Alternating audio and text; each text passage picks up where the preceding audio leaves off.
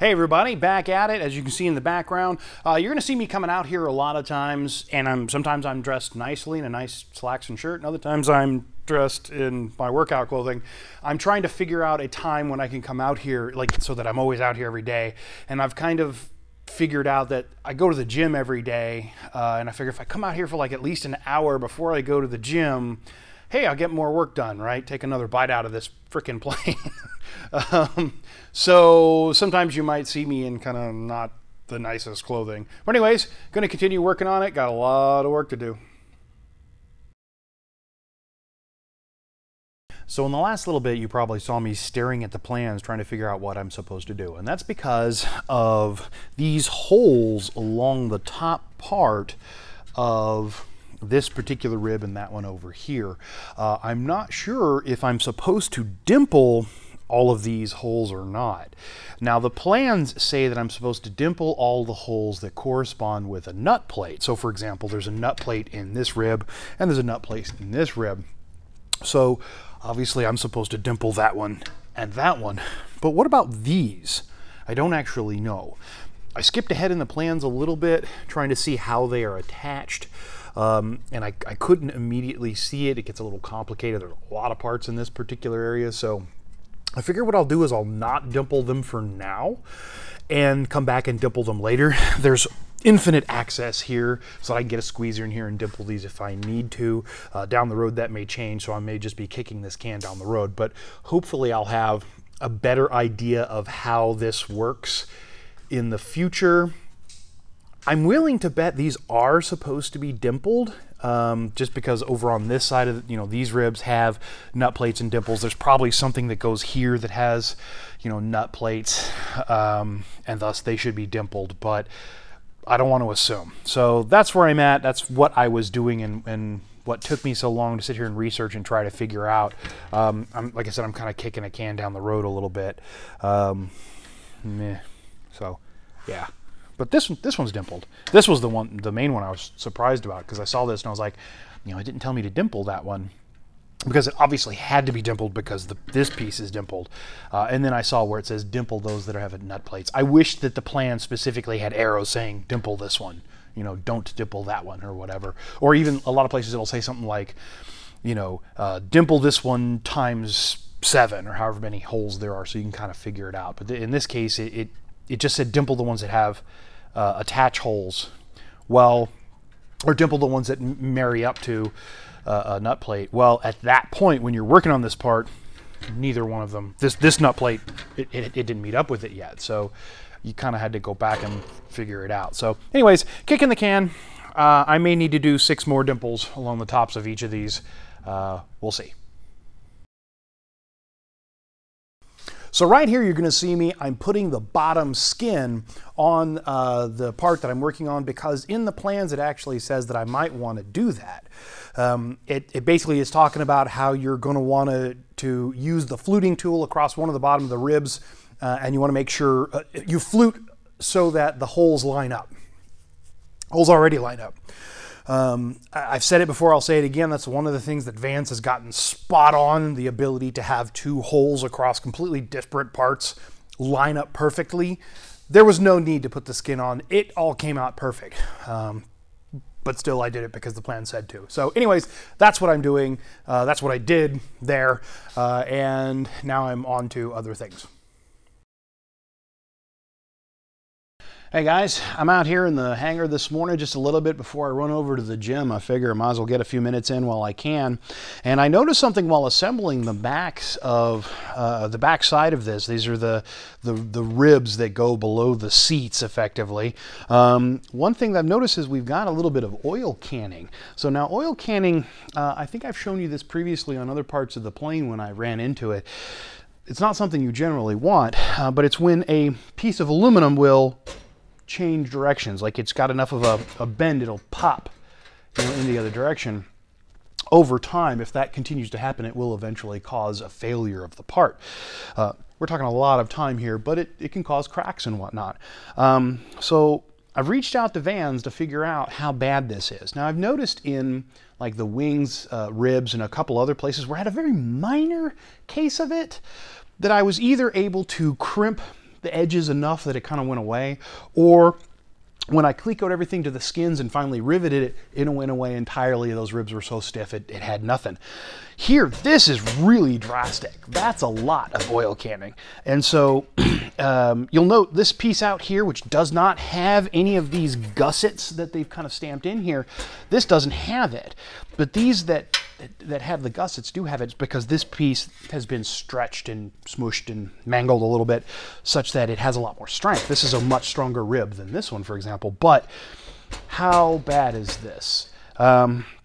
So like I said, I've reached out to Vans. I'm going to find out if this is something I need to worry about and need to remove, or if just clecoing it all to the skin, top and bottom and all the various bits, if that's enough, we don't have to worry about it anymore after that. We'll see what they say. I'll be interested to find out. I'm willing to bet for the most part, since I know from other pieces, once you cleco everything together, it's a non-issue, that I don't have to worry about it. But better safe than sorry. I'll keep you posted.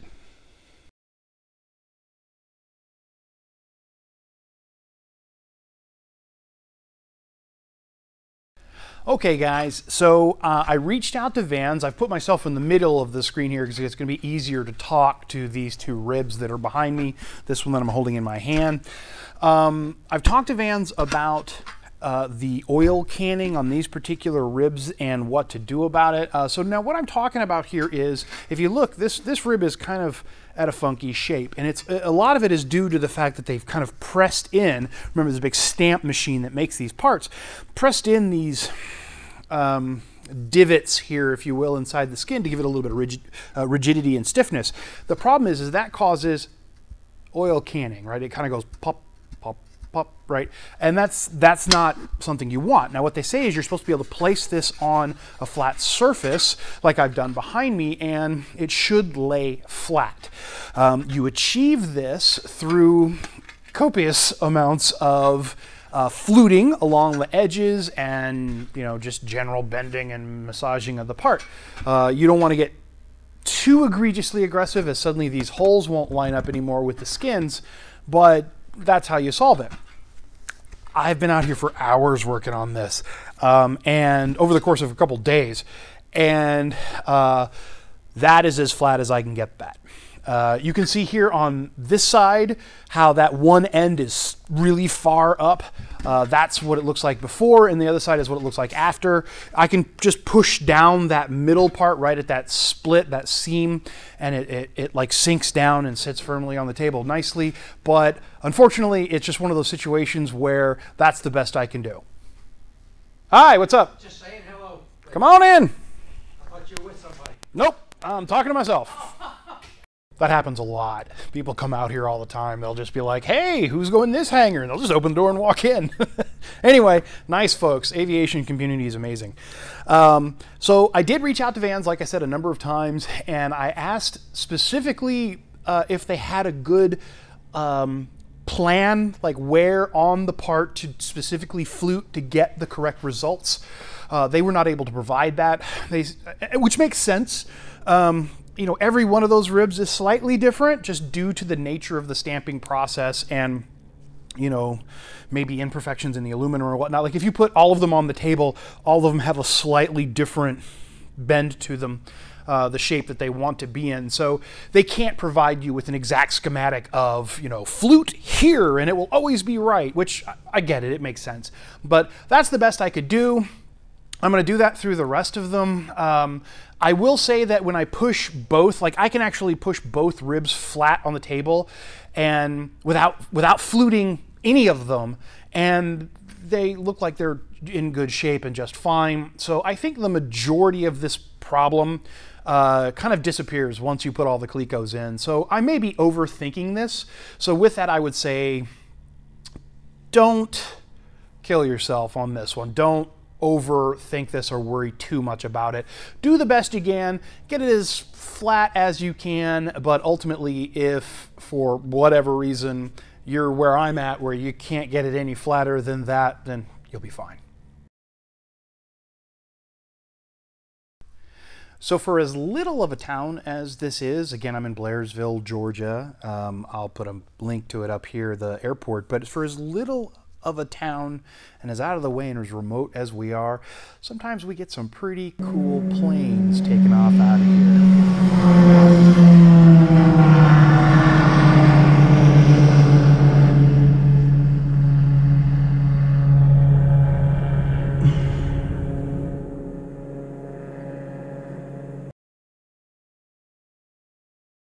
So something real quick, possibly a little amusing. I spent a good 20 minutes trying to look through the plans and figure out if I missed a step. And the reason for that is, so this particular part, this is F1018R, it's one of the rear outboard ribs. You have to, these 3/32 holes on this web, you have to dimple because there's going to be skin right here, but not on this one. And I thought, surely if there's skin here, then on this outboard rib, there's going to be skin here, and you have to do the same thing on these. I was like, okay, I screwed up, I missed a step, and I'm going through and I'm going through and I'm thinking, and nowhere does it say in the plans that you have to dimple those. And I'm like, okay, either their plans are bad, I'm screwing something up. No, something more important goes here. The wing. So the wing is right here. This is basically the wing ends, I'm going to guess, right about here and goes, way over to here. So yeah, the wing is right. That's the spar, right? The wing attaches here and here. So yeah, you don't have to dimple those. There's going to be no skin there. That's where the wing goes. So trust the plans. I mean, it's okay to second guess a little, but don't make any, don't dimple those because surely that must be. No. Research and figure it out first before you take action. So I just thought that was kind of amusing that I spent a lot of time trying to figure out what I missed, and I hadn't missed anything.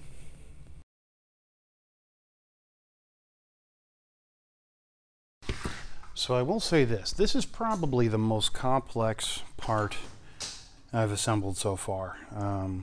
Which is a good thing. I mean, my buddy told me the fuselage was the thing that was the most complicated and that he enjoyed the most, or least rather. I think I'll enjoy it the most. There's a lot of put it on, take it off, put it on, take it off over and over again just to make sure things fit together. And there's a lot of, if you do it in the wrong order, it ain't gonna work.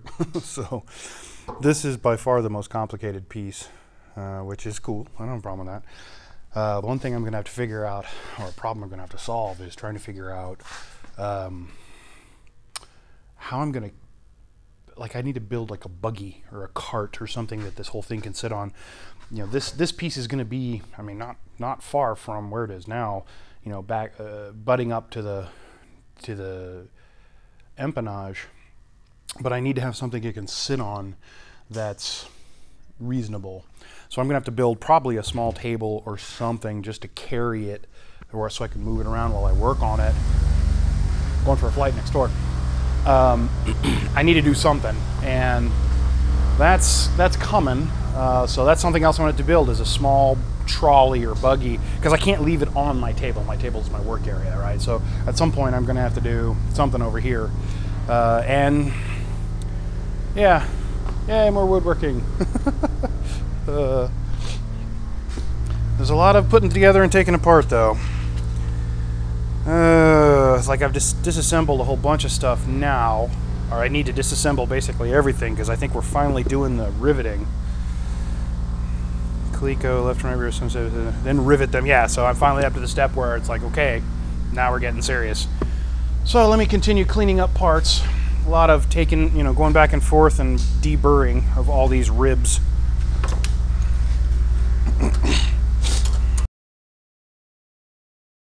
Hey guys, so some of my viewers have brought up some safety concerns. One of them was hearing protection. You guys thought I should maybe wear some hearing protection while I'm out here running these rivets. I know the few times you've heard it on camera, it seems like it's incredibly loud. It's not that bad. Joke's on you, I'm actually already deaf. I have horrible tinnitus in both ears from high blood pressure and years of high blood pressure. I am medicated, but it's one of those things that once you get it, you got it. And from military, listening to radios all day while I was in the Army, gunshots, all the other stuff. My ears always ring. It's never a quiet room for me. The other thing is some of you brought up maybe like an OSHA concern of getting like some mats or something so that I'm not ruining my back. I actually have a whole bunch of these cobalt soft squishy mats. The problem with these mats is they're slippery as hell. You put it down on this painted surface and for whatever reason, you know, you'll step on it, it'll pick up an air bubble and it will slip right out from under you. I've tried roughing it up. I've tried using like some, you know, kind of sticky material on the bottom of them, and either it permanently affixes itself to the painted floor or it doesn't work at all. So I just use good shoes, honestly, something that's got a good rubber sole. I wish the matte solution would work, but I have actually gone flying. I mean, it was like something out of a really bad commercial where it was like, whoa, you know, crazy. So screw the mats. I'm not going to use those anymore. I've busted my ass enough times. The other one is a lot of people bring up I should wear like a tool belt or have a trolley or a cart or something where I can put all the various parts as I'm using them. That would save me the whole walking back and forth thing. Kind of like the walking back and forth. Now I have thought about putting a tool cart together that has all my rivet, like a rivet cart, because I mean I keep my rivets on the back wall. I should probably have something where I can just tool them around because I am always going back to the back wall and it's just like, you know, rivets and nut plates and all the things. The problem is in order to have that tool cart where all your tools are on it, that cart would be one, huge, heavy, and unwieldy. I'd rather just leave them and go get them each time. I don't mind the walking. It is a little extra back and forth, but honestly, hey, maybe it'll make me fit. Anyways, thanks for your concerns, guys. Hey guys, thank you a bunch. That's where I'm going to cut this one short. I'm still working on it. I still got a long way to go on the fuselage, but I'm really enjoying it. If you want to help support this channel, do me a favor, click that like button over there. Or if you would like to see more content, what you can do is you can join my patrons page, and for as little as $1 a month, you can actually see kind of more in-depth VR 360 style videos that I'm putting out over there. Anyways, thank a bunch. I'll see you next time.